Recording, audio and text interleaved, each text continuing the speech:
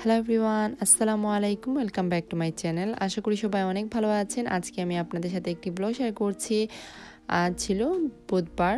এখন সকালবেলা আমি আমাদের জন্য ব্রেকফাস্ট বানিয়ে নিচ্ছি। আজকের ব্রেকফাস্টে আমি প্রোটিন প্যানকেক বানাবো, তো ভাবলাম আপনাদের সাথে রেসিপিটা শেয়ার করি।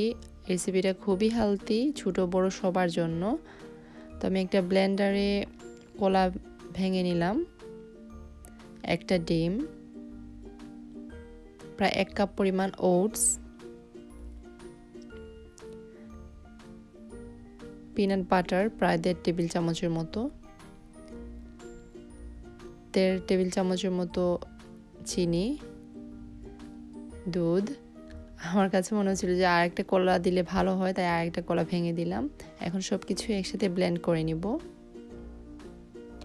প্রায় 30 সেকেন্ডের মতো ব্লেন্ড করলেই হবে।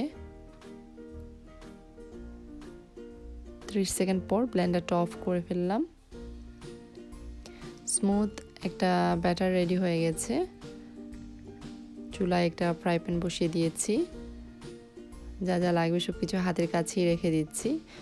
ফ্রাই প্যানে একটা ব্রাশের সাহায্যে অল্প তেল লাগিয়ে নিচ্ছি। আপনারা তেলের পরিবর্তে বাটারও ইউজ করতে পারেন। তো আমি যে সাইজ প্যানকেক চাচ্ছিলাম সেই সাইজে অনুযায়ী ব্যাটার দিয়ে দিলাম। এপিট ওপিট করে ভেজে নিচ্ছি। আর এই ব্যাটারের প্যানকেকগুলো খুবই সফট হয়, তাই একটু কেয়ারফুল থাকতে হয় যখন আমরা প্যানকেককে ফ্লিপ করব। তো আমি ওয়াহিবের জন্য কয়েকটা মিকি মাউসের মতো বানিয়ে নিচ্ছি প্যানকেক। বাচ্চাদের খাবার দাবার একটু কালারফুল কিংবা ওদের পছন্দ অনুযায়ী হলে ওরা খাবারে কিন্তু ইন্টারেস্টেড হয়। দেখা যায় ওরা খুবই আগ্রহের সাথে খেতে চায়। তো আমি একদিকে প্যানকেকগুলো বানিয়ে নিচ্ছিলাম আর আরেকদিকে কিছু ফ্রেশ ফ্রুটস কেটে নিচ্ছি। ওয়ারিদকেও আজকে আমি সেম ব্রেকফাস্টে দিচ্ছি। আমরা যা করছি, প্যানকেকে ছোটো ছোটো পিস করে কেটে দিলাম, সাথে স্ট্রবেরি আর একটু গ্রেপস আছে, আঙ্গুর। ওয়াহিবের ব্রেকফাস্টও রেডি করে নিচ্ছি। আজকের ব্রেকফাস্টটা আপনাদের সাথে শেয়ার করার আরেকটা উদ্দেশ্য হচ্ছে যে অনেক আপুরাই চান কিংবা কমেন্টে জানান যে ব্রেকফাস্টের আইডিয়া দেওয়ার জন্য, শেয়ার করার জন্য, বাচ্চাদের ব্রেকফাস্টের আইডিয়া শেয়ার করার জন্য, বেবিদের ব্রেকফাস্টের আইডিয়া শেয়ার করার জন্য। তো আজকের যে ব্রেকফাস্টটা আমি বানালাম কিংবা আপনাদের সাথে শেয়ার করছি সেটা আমরা সবাই খেতে পারবো। আজকের ব্রেকফাস্টটা 9 মান্থ প্লাস, মানে 9 মাস থেকে একদম আমরা যারা অ্যাডাল্ট আছি ওদের জন্য খুবই মজাদার একটা ব্রেকফাস্ট। তো আমি এখন টেবিলে দিয়ে দিচ্ছি। ওয়াহিব খুবই খুশি। আসলে ও এতটা প্রকাশ করে না, ও একটু চাপা স্বভাবের। ওয়াহিব খুব খুশি হলেও মাঝে মধ্যে দেখায় ও অনেক খুশি, বাট মাঝে মধ্যে অনেক খুশি হলেও ও বুঝতে দেয় না যে অনেক খুশি। তো আমার ওয়ারিদও একটা দুইটা করে মুখে দিচ্ছে, মাশাল্লাহ। তবে মুখে দেওয়ার থেকে মাটিতেই পড়ছে বেশি। তবুও আমি চাই যে নিজের হাতে খাওয়া শিখুক। যতই মেসি হোক না কেন আমি ক্লিন করব, তবু নিজের হাতে যদি খাওয়া শিখে তাহলে আমার জন্য ভালো, আর ওরাও খাবারটা এনজয় করবে। কিছু কিছু আপু কমেন্টে জানান যে ওনাদের বেবির বয়স 1.5 বছর হয়ে গেছে, 2 বছর হয়ে গেছে, এখনও ওদেরকে ব্লেন্ডারে ব্লেন্ড করে খাবার দিতে হয়। কি করে এই অভ্যাসটা পরিহার করা যায়? আসলে সেক্ষেত্রে বলবো, আপনার বেবি যদি 1 বছর হয়ে যায় তখন থেকে ওকে আর ব্লেন্ডারে ব্লেন্ড করে খাবার দেওয়ার প্রয়োজন নেই। ইভেন 8 মাসের উপর থেকেই বাচ্চারা কিন্তু শক্ত খাবার খেতে পারে, শক্ত খাবার দেওয়া যায়, কারণ ওদের গাম মাড়িগুলো কিন্তু শক্ত হয়ে যায় আস্তে আস্তে দাঁত ওঠা আরম্ভ করে। তো সেই ক্ষেত্রে আপনি ব্লেন্ডারে ব্লেন্ড করে খাবারটা না দেওয়াই ভালো। আর বাচ্চাদেরকে আমরা যা অভ্যাস করব তারা কিন্তু সেটাই গ্রহণ করবে কিংবা সেটাই শিখবে।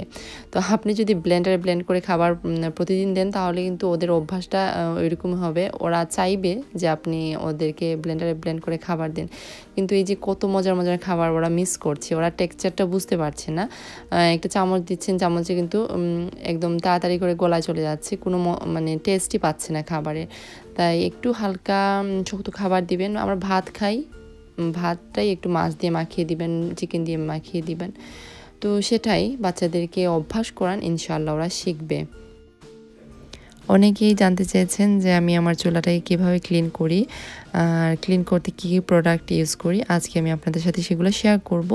তো প্রথমে বলে রাখি, আমার এই চুলাটা হচ্ছে বোস কোম্পানির থেকে কেনা, কারণ অনেক আপুরাই জানতে চান যে কোন কোম্পানির চুলাটা। আর এটা একটা ইলেকট্রিক হব, আর কুকার টপটা হচ্ছে সিরামিকের। তো আমি প্রতিদিন ডিশ লিকুইড দিয়েই ক্লিন করি, তবে যখন ডিপ ক্লিন করি তখন এই হব ক্লিনারটা ইউজ করি। এটা আমি অ্যামাজন থেকে কিনেছি। তো আমি এভাবে লিকুইডটা চারদিকে ছড়িয়ে দিয়েছি। এখন একটা স্পঞ্জের সাহায্যে হালকা হাতে কুকার টপটাকে ক্লিন করে নিচ্ছি, মানে একটু ঘষে ঘষে ক্লিন করছি। আর এই হব ক্লিনার দিয়ে কুকার টপটাকে ক্লিন করলে খুবই শাইনি করে, খুব সুন্দর লাগে দেখতে। তবে এখন আমার ক্লিনিং শেষ হয়নি, আপনারা নিশ্চয়ই দেখতে পাচ্ছেন যে কিছু দাগ আছে, এই তো। আর এই সাইডের হবটা বেশি ইউজ করা হয় এই চুলাটা, তাই এদিকে বেশি দাগ পড়ে গেছে। তো আমি এইরকম একটা ব্লেড দিয়ে, এটাও ওই হব ক্লিনারের সাথে এসেছে, লিকুইডের সাথে। আমি এভাবে ঘষে ঘষে পরিষ্কার করে নিচ্ছি। তো ব্লেড দিয়ে আমি এরকম ক্লিন করি না প্রতিদিন, কারণ এরকম ক্লিন করলে মাঝে মধ্যে স্ক্র্যাচও পড়ে যেতে পারে, তাই খুব কেয়ারফুলে ক্লিন করতে হয়। আর প্রতিদিন এরকম ক্লিন করার প্রয়োজন পড়ে না, যেহেতু রান্নাবান্না শেষে আমি সবসময় আমার চুলাটাকে পরিষ্কার করি, সাথে সাথেই পরিষ্কার করে ফেলি।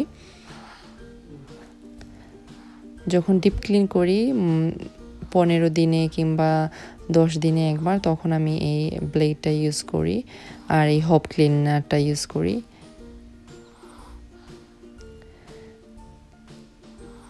অনেক গ্রিস বের হয়েছে, তো আমি এখন একটা ক্লিন মাইক্রোফাইবার ক্লথ দিয়ে সুন্দরভাবে মুছে নিচ্ছি। আর দেখতেই পাচ্ছেন কতটা শাইনি হয়েছে, খুবই সুন্দর লাগছে দেখতে, আর গ্রিস একদমই নেই চুলার উপর। আমি ভাবলাম আপনাদের সাথে শেয়ার করি, কারণ আমার কাছে খুবই ভালো লাগে এই প্রোডাক্টটা ইউজ করতে। হয়তোবা অনেকের কাছেই ভালো লাগতে পারে, উপকারে আসতে পারে, কারণ বাইরে আমরা যারা থাকি অনেকেরই এরকম চুলা। আর আমি নিজেও জানিনি যে এই হব ক্লিনারটা এত ভালো কাজ করে। আমি ইউজ করেই বুঝতে পারলাম, একদম আয়নার মতো হয়ে গেছে, নিজের চেহারা দেখা যায় এই চুলার মধ্যে। আমি আপনাদেরকে আরেকবার বলে দিচ্ছি যে হব ক্লিনারের সেটটা আমি অ্যামাজন থেকে কিনেছি, আপনারা অ্যামাজনে সার্চ করলেই পাবেন। তো একটু আগে আমি 2টা পার্সেল রিসিভ করলাম, তো দেখি কি আসলো। প্রায় 20 থেকে 25 দিন আগে আমি এইগুলো অর্ডার করেছিলাম। তো এই বিনটা অর্ডার করেছি আমি অ্যামাজন থেকে ইউটিলিটি রুমে রাখার জন্য। মাঝে মধ্যে ওয়ারিদের কাপড় চোপড় ডাটি হয়ে যায়, কিংবা উপরে আর নেই না, নিচে রেখে দিই। তো ভাবলাম ইউটিলিটি রুমে ওয়াশিং মেশিনের পাশে যদি এটা রেখে দিই তাহলে অনেকটাই নিট থাকবে, দেখতে ভালো লাগবে। আর এই পিলোটা, নাম লেখা পিলোটা অর্ডার করেছিলাম। এটা অবশ্যই অ্যামাজন থেকে না, এটা একটা ইসলামিক ওয়েবসাইট থেকে, ইসলামিক শপ থেকে অর্ডার করেছিলাম। তো আজকের ওয়েদারটা খুবই সুন্দর, মাশাআল্লাহ, খুবই ভালো লাগলো। সকালবেলার ব্রেকফাস্ট শেষে আমি কিচেনটাকে পরিষ্কার করে নিয়েছি, সব কিছু নাইস অ্যান্ড ক্লিন হয়ে গেছে। তো সুন্দর ওয়েদার বাহিরে, ওয়াফিক আর ওয়াহিবকে জিজ্ঞেস করলাম যে বাহিরে খেলা করবে কিনা, ওরাও বললো যে খেলা করবে। তো আমি ওদেরকে বাহিরে নিয়ে আসলাম। ওয়াফিক আর মেলিসার স্কুল বন্ধ 2 সপ্তাহের জন্য, ওদের স্টার হলিডে চলছে। তো ওয়াফিক খুব এনজয় করছে ওর হলিডেতে, মানে বাসায় আমরা এখনও কোথাও বের হয়নি, যেহেতু 2-3 দিন তেমন ভালো ওয়েদার ছিল না। তবে আজকে এত সুন্দর ওয়েদার, আর উইকেন্ড ছাড়া বের হওয়া যায় না। ওদের স্কুল হলিডে হলে কি হবে, আমার হাজব্যান্ডের কাজ, তো ওর যে কাজে যখন অফ হবে তখন হয়তো আমরা কোথাও বের হতে পারবো কিংবা যেতে পারবো। স্কুল বন্ধ থাকায় মেলিসাও একটা কোর্স করছে মেডিকেলের উপর, তাই ও কিছুদিন ব্যস্ত আছে। সকাল 9টা থেকে 5টা পর্যন্ত, বাসায় আসতে আসতে প্রায় 5:30 হয়ে যায়। আসলে পড়ালেখার চাপটা দিন দিন বেড়েই যাচ্ছে। ছোটোবেলায় একরকম চাপ, এখন আস্তে আস্তে বড় হচ্ছে, পড়ালেখার চাপটা অন্যরকম, মানে এখন কম্পিটিশনের মতো হয়ে গেছে, কে কতটুকু ভালো করবে, কিংবা মাথায় এই চিন্তাটা চলে এসেছে ফিউচার নিয়ে, যে ফিউচারে ভালো কিছু একটা করব। ওয়াফিক, ওয়াহিব আর ওয়ারিদ তিনজনই অনেক খুশি বাহিরে আসতে পেরে। খুবই এনজয় করছে ওরা ভাইরা মিলে। আর এদিকে আমার ওয়াহিব সানগ্লাস পরে বাইসাইকেলে উঠেছে। Mister ওয়াহিব very smart. ও বোঝা যায় যে অনেক শৌখিন হবে, খুবই শখ করে ও সানগ্লাস পরবে, মাঝে মাঝে সুন্দর কাপড় চোপড় নিজে পছন্দ করে কাপড় থেকে বের করবে।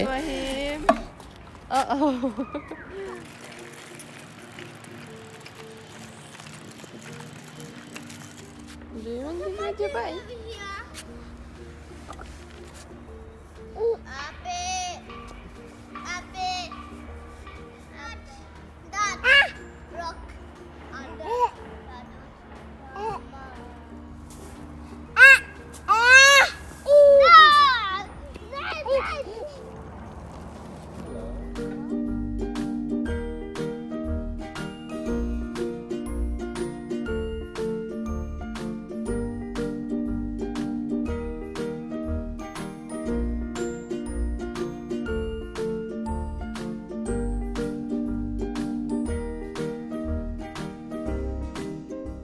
কিছুক্ষণ গার্ডেনে খেলাধুলা করার পর ওয়ারিদ অনেক টায়ার্ড ছিল, ঘুমিয়ে পড়েছে। আমি ওকে ঘুম পাড়িয়ে নিয়েছি।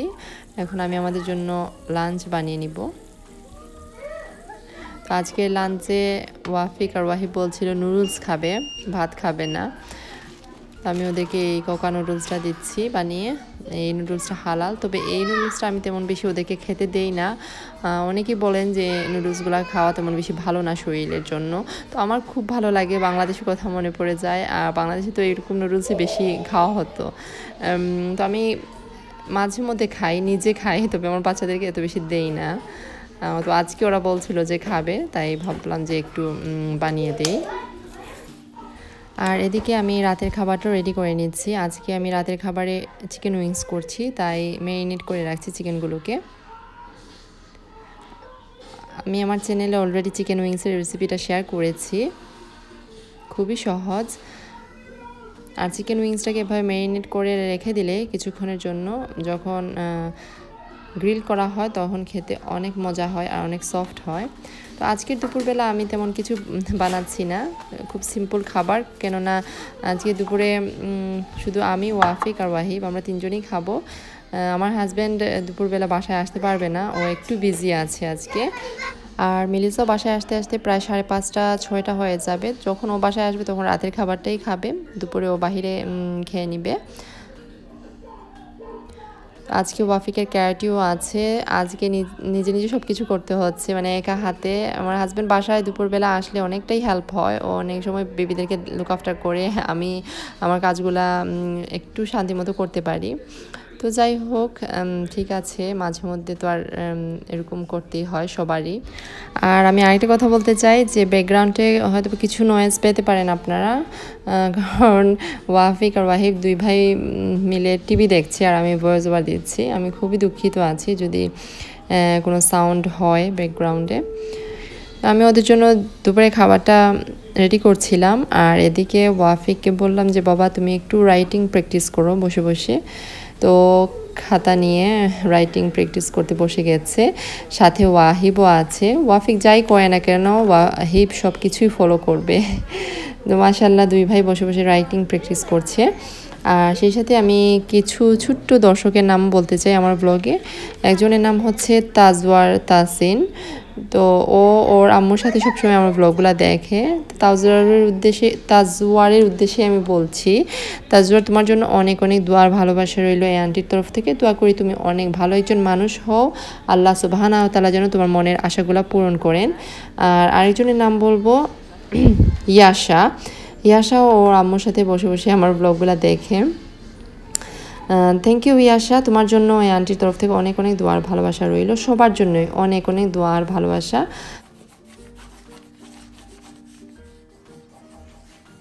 আপনারাও আমার বেবিদের জন্য দোয়া করবেন, আমার পরিবারের জন্য দোয়া করবেন। তো আমি আজকের ব্লগটি এখানেই শেষ করছি। আশা করি আমার এই ছোট্ট ব্লগটি আপনাদের কাছে ভালো লাগবে।